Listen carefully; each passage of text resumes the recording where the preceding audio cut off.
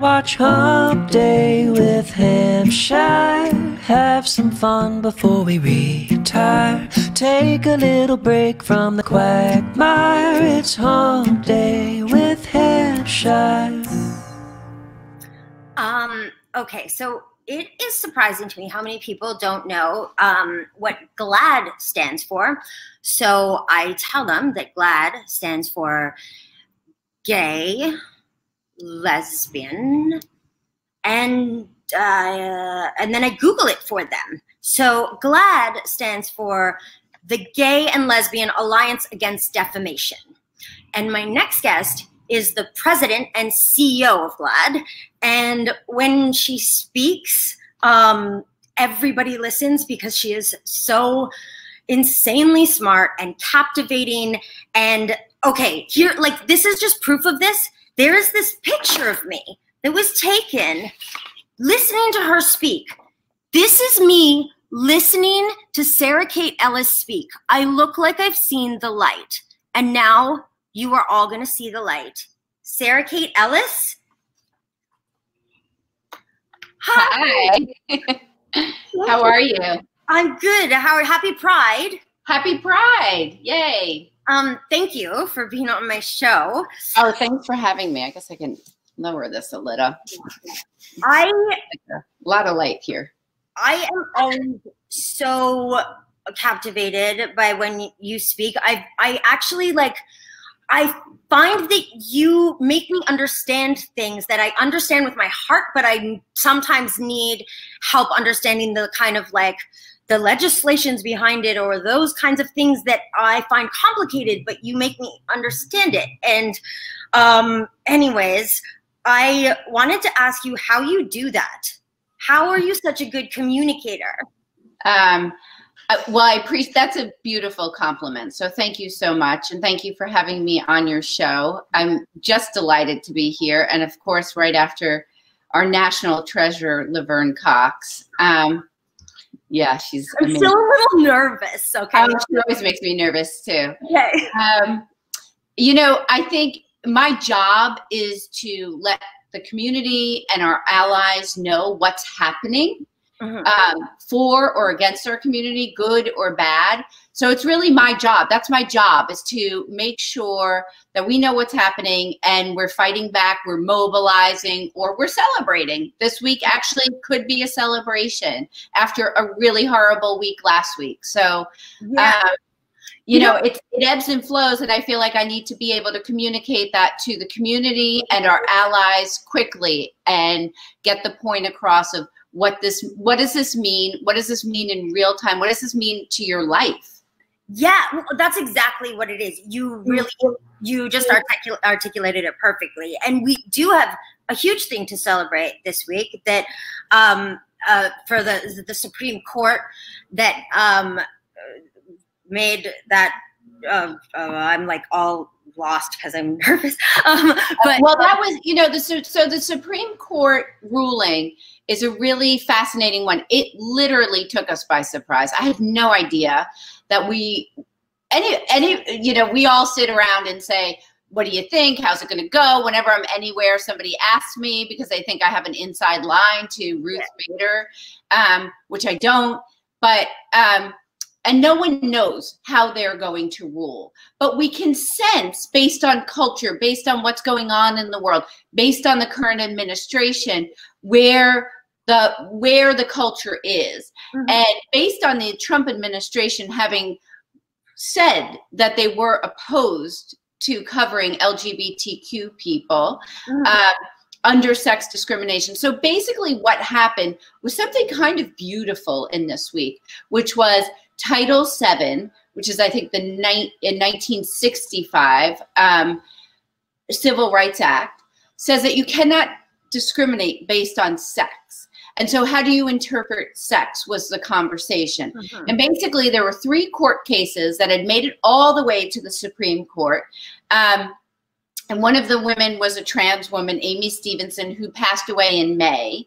And the idea was, can you actually fire someone simply for being LGBTQ? And so before Monday, when the ruling came out, in nearly half the states in the United States, you can be fired simply for being LGBTQ. And we know many people who are fired simply for showing up at work as LGBTQ. So in a lot of states, you could get married on Saturday and show up to work on Monday. You can marry your same-sex partner on Saturday and show up to Monday and get fired. That changed on Monday at the federal level. So this is at the level of marriage equality, if not greater in a way.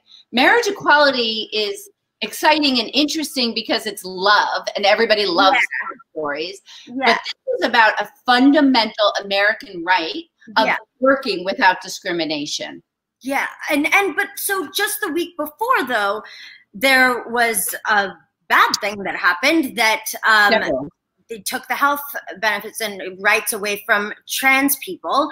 And what I got, a friend of mine asked this great question, and I wanted to ask it to you, is like, what can we do?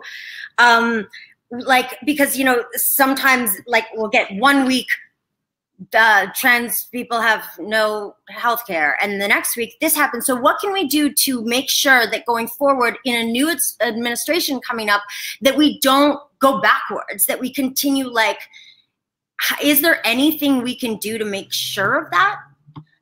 Get people to the polls and make sure they vote on November 3rd. We are pointing so much of our energy against November 3rd at this point, because all else really rides on that in this stage. There's nothing that we can do right this second. I mean, a few of the organizations are suing the Trump administration.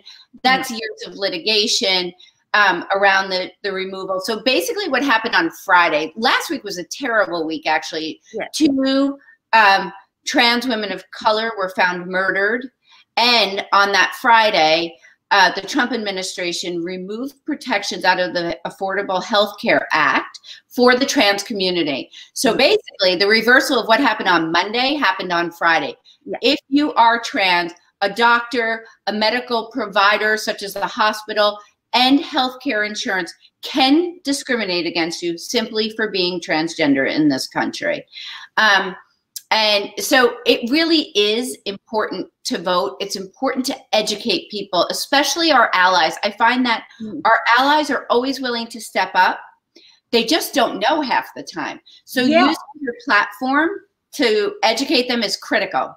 Yeah, which that's what I feel like you do. You do that for me on Instagram, everything. And I learn from your Instagram. But so at the beginning, I was mentioning my kind of, I guess, coming out story-ish, but I feel like coming out is usually like a really long process for people. So I thought on this show, people could do like their coming out story in 30 seconds. Would you do your coming, like, for example, mine would be like, I like this person, and then I said, then people had an opinion on it, and they were like, is Stevie a lesbian? Is Emily bi? Who's Emily? And then I was like, Dan, what am I? And Dan was like, you're pan, and I was like, I'm pan. That was a beautiful coming out story. Okay. I think mine is, I was in the car with my dad. He asked me if I was gay. I said, yes. He said, oh, you're going to have to tell your mother that. So we went home. I told my mother. She cried. This was in June. Then in December, I asked if I could invite my girlfriend to the holidays. She said, why do you keep bringing this up? And then we didn't talk about it for another year. And now she's a happy grandmother of 2 of my children, and I'm married. I love 30-second coming out. Better than life coming out. Oh. Thank you so much. Before I let you go, I need to give you your quarantine nickname. And your quarantine nickname is, it used to be quarantine, now it's quarantine, is the emotion you're feeling right now plus the last thing you ate. I am feeling happy right now. Happy mozzarella. Oh, I love happy mozzarella. I'm a happy mozzarella. Thank you. I wash my hands of you, Sarah Kate. Yes. I'm on it. Okay. Bye. Thank you so much. Thank you. Happy Pride. Happy Pride.